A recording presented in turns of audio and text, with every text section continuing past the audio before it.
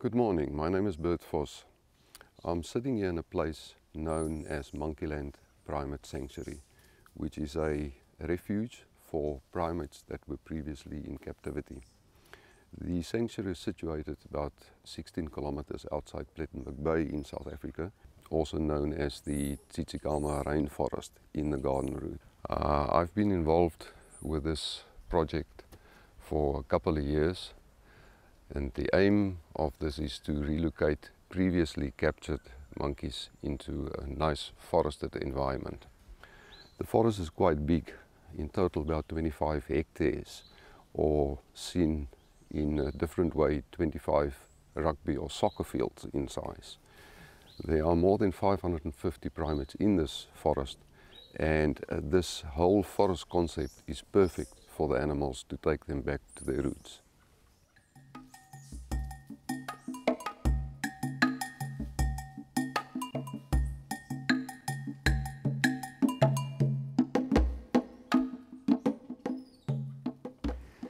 Alright, here you have the little squirrel monkeys with a nice nickname, the piranha of the forest.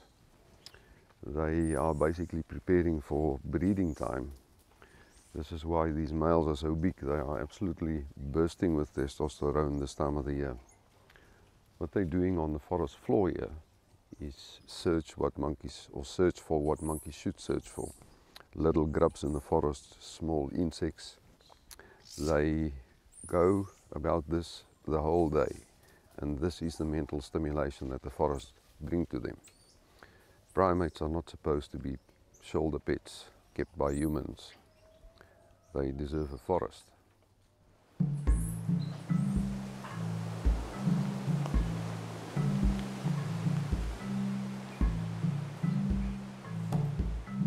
Coming into view now are two of our Capuchin monkeys. The one with the white shoulders, he's our alpha male, known by the name of Claude. If you have a close look at his face and his hairstyle, you'll see that he's got a Jean-Claude Van Damme look-alike. Now, he's busy with that female. The reason for that being she's coming into heat. In winter time, for primates, is breeding time. This is the time when your alpha male in the forest starts concentrating on the senior females in his group. Very interesting to see how the alpha male actually manipulates the females until they reach the peak of their cycles. Then the male will turn around and mate them.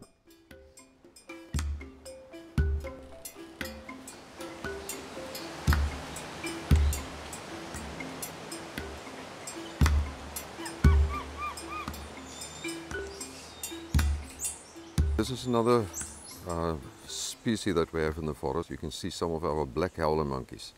They are of course New World primates from South America, as the tail clearly indicates to you, in the way that they use it as a fifth hand in the trees to hold on. In this specific species, your males are always black and the female howlers are all blondes. Now, when the female gives birth, her offspring, both the sons and the daughters, will be blonde in color. And then when the boys become teenagers, in other words sexually mature, they turn black like their dads. What you see there is simply playing, interacting in the forest, helping to build group scenarios to strengthen ties in the group. That's things that primates that are in captivity miss altogether. They never have this opportunity to strengthen family ties and to build their own family groups.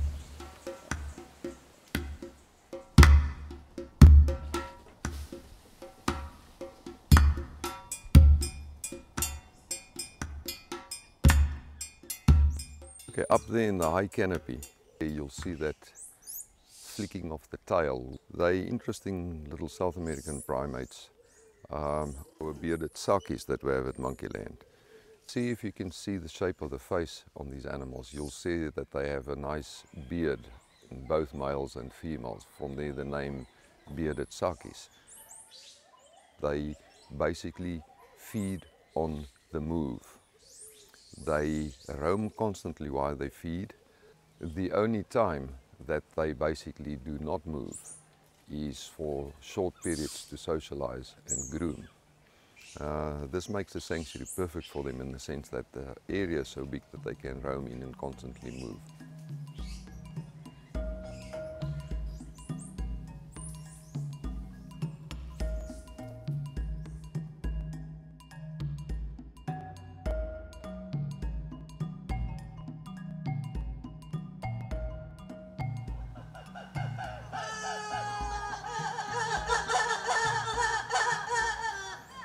Alright, there you see some of our black and white ruffed lemurs. Ruffed refers to the white collar that you see around the face there.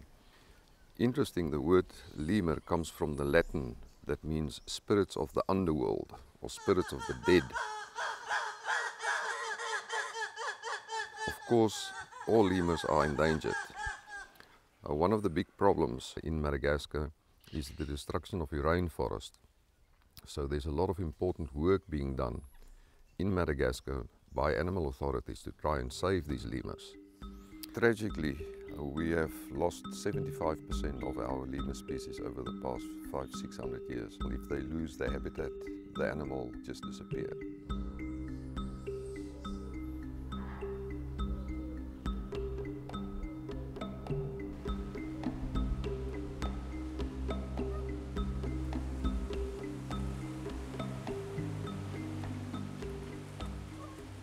Our resident ringtail lemurs, star of the move in Madagascar, which are of course the national animal of Madagascar.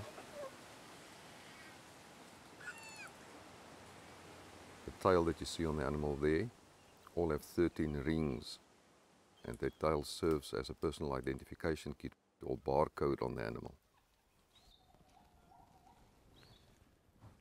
The animals that live here have the opportunity to build their own hierarchies the way it operates in nature, not in like a captive environment where we decide for A and B, you should go together. So it's very rewarding when we receive new primates in the park and they get successfully integrated into this forest and scooped up in their social groups the way that they normally live, to see how they actually advance from a shoulder pet to a primate that can fit into a hierarchy in its own species.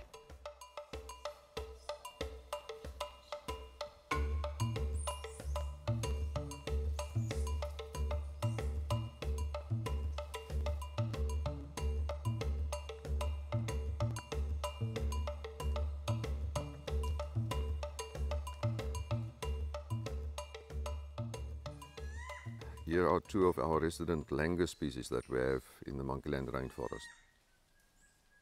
The one in view there with the white Ray-Ban sunglasses and the white lipstick on the mouth, that's of course a spectacled langur.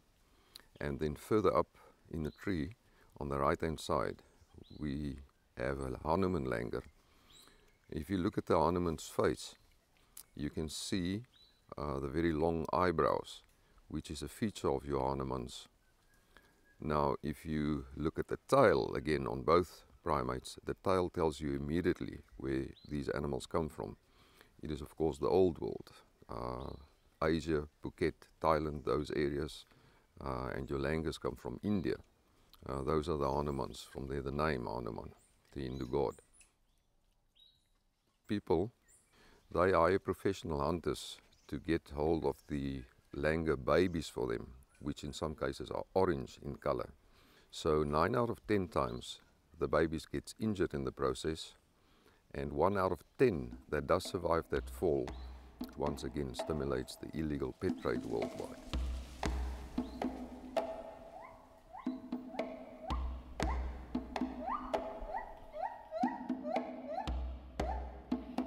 In view now you see a lar gibbon. They are also known as the singers of the forest and also as the swingers of the forest. This specific species you find in Asia, Thailand, those areas. They are canopy dwellers in nature. Notice the exceptional thick biceps on the animal. They go through the canopy in loops. The feet hangs at the bottom, they don't use that. All movement is done by the arms. Gibbons are interesting in the sense that if they ever walk, they are the only one of the great apes that walk upright like the human.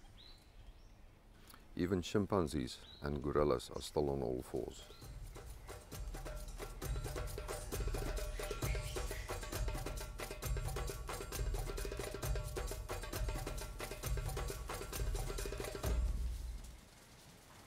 This area here is known as our vivid playground area. The primates that you see in view are our resident vivid monkeys, which are of course indigenous to South Africa and also the rest of Africa, anywhere where you find forested areas.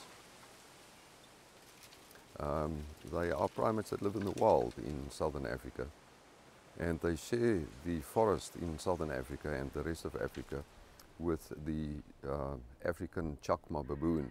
Those are not part of Monkeyland stock. They occur naturally in the forested areas that you find around Monkeyland.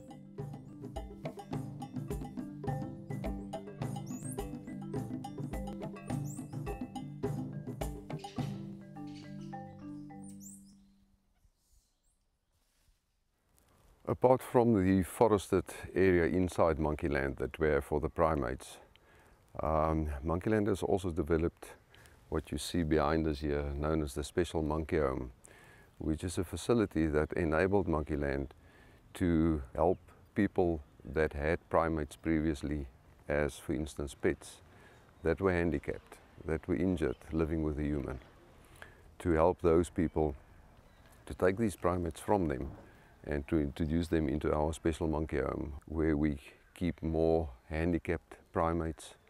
Another thing is our generations in the forest inside Monkeyland. As that grows older, we need to cater for these animals, because Monkeyland does not support the pet trade, and we will not sell our older animals off to anybody. Once the animals come into Monkeyland, they remain here for life.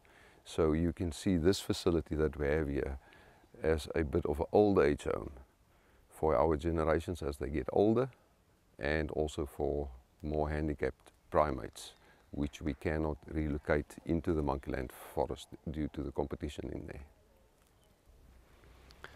So, when you next come and visit this unique sanctuary, come and marvel at the perfect harmony in the forest and the primates that live here. But tread lightly though, leave no carbon footprint here, because there are monkeys, apes and lemurs living here. We, the humans, are merely visitors in the environment.